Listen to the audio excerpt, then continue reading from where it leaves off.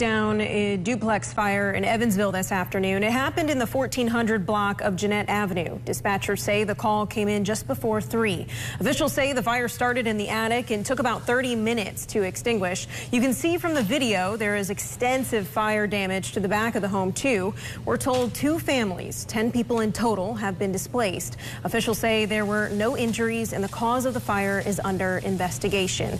EFD did confirm a cat was rescued from that fire and is doing just fine. Firefighters rescued the cat, gave it some oxygen, and also gave it some water, while MR medical crew was also involved with that save. So the family was returned in about 45 minutes with that cat. So we're also told the heat and humidity required extra rehab and precautions for firefighters.